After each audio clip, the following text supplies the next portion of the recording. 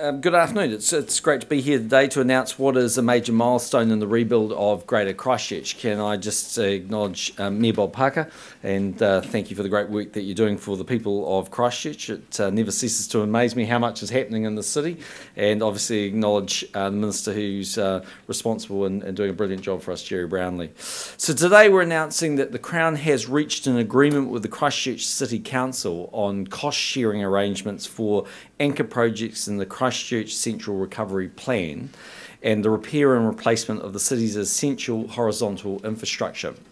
Much of this work has been underway for some time in anticipation of this day, but the certainty delivered by today's announcement allows both the Crown and Council to make more definitive moves in advancing the CBD's anchor projects. None of this work takes away from the many efforts underway to help those still facing difficulties in Christchurch's suburbs. Canterbury Earthquake Recovery Minister Gerry Brownlee recently announced CERA was coordinating a multi-agency winter resilience campaign to ensure people in need are getting assistance, and we know that's already making a difference for a number of people. But today is about the cost-sharing agreement and identifying which party will be leading the development of each anchor project. Negotiations ahead of today's announcements have been undertaken by senior officials, not politicians, and they've taken a number of months. The agreement is the result of thorough negotiations between the government and the Christchurch City Council. They weren't rushed, they were done properly, and we've included as many recovery-related costs as are known. The deal is legally binding on both the Crown and the Council. The agreement therefore creates a high degree of certainty for taxpayers and ratepayers, and for property investors and developers, and of course the construction industry. Today's deal covers investments worth $4.8 billion, with $2.9 billion of it coming from the Crown and $1.9 billion committed by the Christchurch City Council. As more below-ground infrastructure has been opened up and inspected, a better knowledge of the scale and likely costs of its repair and replacement has become known. We now believe that will cost a combined $2.9 billion, with $1.8 billion being the best estimate of the Crown's likely contribution and $1.1 billion being the Council's share. Negotiating funding agreements for the anchor projects has reflected priorities in the Council's longer-term plan and the Crown's priorities. Looking at the bottom line, that will see the Crown fund $1.1 billion of the projects in the Christchurch CBD and the Council $800 million. We are releasing indicative costings of each project to give a sense of the scale of what is intended, but obviously there will be competitive processes on each of them. I get a strong sense of optimism in Christchurch today. I had the real pleasure this morning of announcing the number of homes repaired and completed under EQC's managed program has now reached 40,000, which means we're on the homeward straight. It also means a huge number of Canterbury families have been able to get their lives back on track. We established the Canterbury Home Repair Program in October 2011 to coordinate the delivery of quality home repairs and support confidence in the region's longer-term future. This is being achieved with Fletcher Construction winning a public tender to manage the program. In doing so, constraining cost inflation by setting a fair hourly rate for work while overseeing quality repairs. Around 1,800 full home repairs are being completed each month, 60 a day, and with some 1,300 contracting firms accredited, employing around 5,000 tradespeople, the program is certainly in full swing. A major risk for Christchurch, given the extent of residential damage, was the confidence in the region's housing stock would fall in the wake of the earthquakes. Instead, we've instilled confidence, housing values have been maintained, and we're working hard to address land and housing supply as Christchurch's population grows. Confidence in the city is very high today, with recent immigration data showing Christchurch had a net population gain of 2,600 last month, compared with a net loss of 2,500 in May 2012. That's nearly 100 people a day. Departures from the city are lower than at any time over the last decade. This delivers its own set of challenges, but they're better challenges than we'd have faced if we hadn't put in place an orderly and appropriately resourced recovery. The government's program of residential land zoning has been on an unprecedented scale, and the Crown's offer to purchase the properties of those of the most damaged land have had an overwhelming success, and it's been a world first. Of the 7,417 eligible properties for a Crown offer, the owners of 7,123 have already accepted and moved on to better lives and on safer ground. We're clearing those red zone properties rapidly, with 2,359 houses already gone, and we're on target for that to hit 3,000 by the end of September. Looking around, it's obvious, but building consents are up 52% compared with a year ago, and building activity is up 23% in the suburbs and on the edges of the amazing new city we're going to build under today's agreement. The Canterbury economy is now growing at 5.6% a year, and despite economic sentiment being strong across New Zealand, there is no part of the country where confidence in the future is greater. Turning back to the CBD, today's announcement gives both the Crown and the Council the ability to plan both the management and development of anchor projects with more certainty. New timelines and designs for projects will be announced progressively over the coming months, giving impetus to private sector developers as the public sector's vision of the CBD becomes clearer. One such catalyst will come from the government's promise to help repopulate the business community, with as many as 20 Crown agencies committed to signing up to CBD tenancies over the next 18 months, providing a base working population of some 2,000 people. This is without taking into account the hundreds of professionals who will be working at any one time in the Justice and Emergency Services Precinct, police, fire, ambulance and legal fraternity. Already the first stage of the Avon River Precinct near the Antigua boat sheds is near complete and will be opened shortly. So here in the outer suburbs, Christchurch Recovery is progressing well, and today will help increase its pace. With that, I'd like to hand over to Christchurch's Mayor Bob Parker to say a few words, and then of course Gerry Brownlee. Thank you.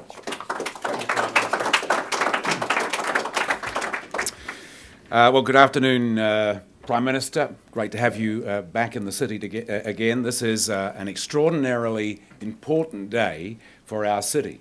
It's probably the moment at which the biggest single investment, joint investment between central government and local government has been invested into the revitalisation not just of a city centre, but within this agreement, the vital cost-sharing ratios around the horizontal infrastructure and also our roading. And that is incredible, to have that sense of security going forward, knowing that those ratios are fixed, knowing that we can afford to meet these targets is absolutely crucial for our community. And I'd like to acknowledge some special people here today, if I could. First of all, the detailed negotiating teams from both sides, Warwick Isaac from the CCDU and Tony Marriott from the CCC and the staff that have worked alongside them.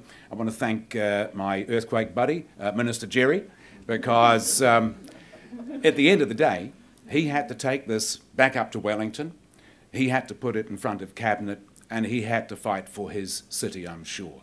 And I'm sure that wasn't an easy process. There's an awful lot of detail and there's an awful lot of money at stake. So I thank your Cabinet colleagues for putting the support behind our city. I want to thank the taxpayers around New Zealand whose contribution to this, and I acknowledge there are many taxpayers in our city, but it's absolutely immense.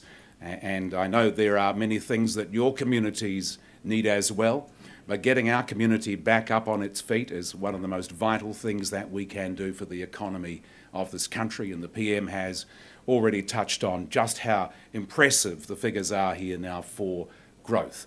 And I also want to thank the members of the elected representatives on the Christchurch City Council. I think we've just about got a full muster of our councillors here today.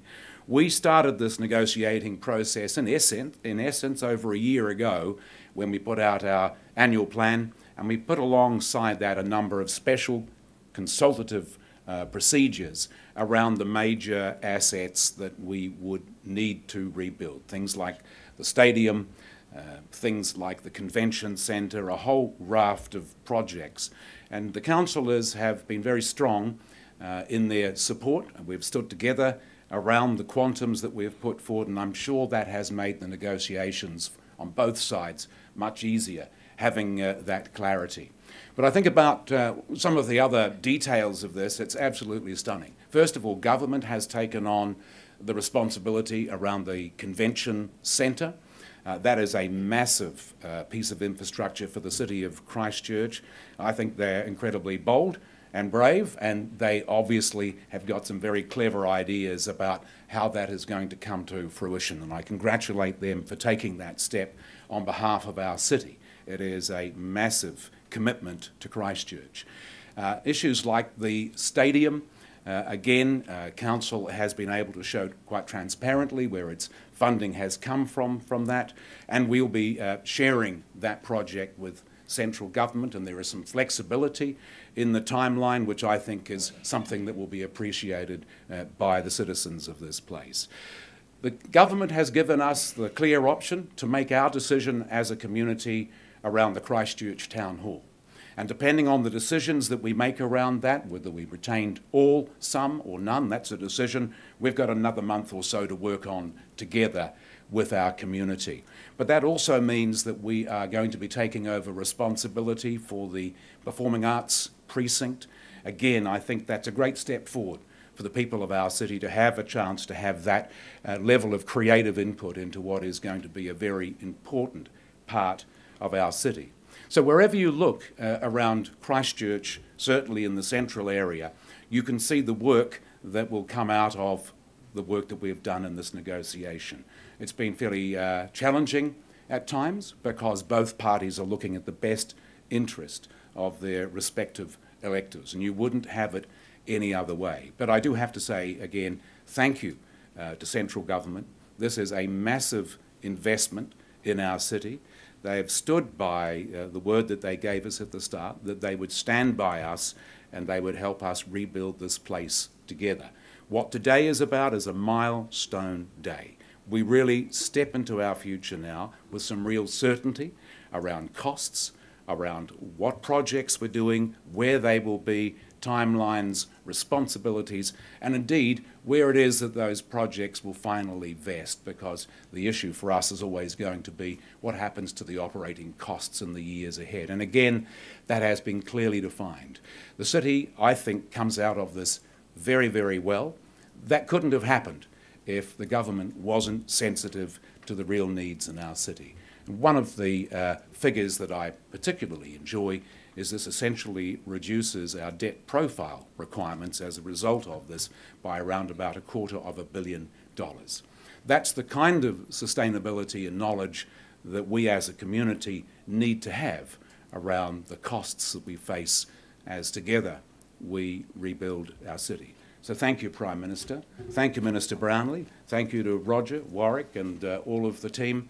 And again, my special thanks to the councillors on the Christchurch City Council who have, despite what you might hear, come together strongly around this project, and I thank them for their support. Thank you.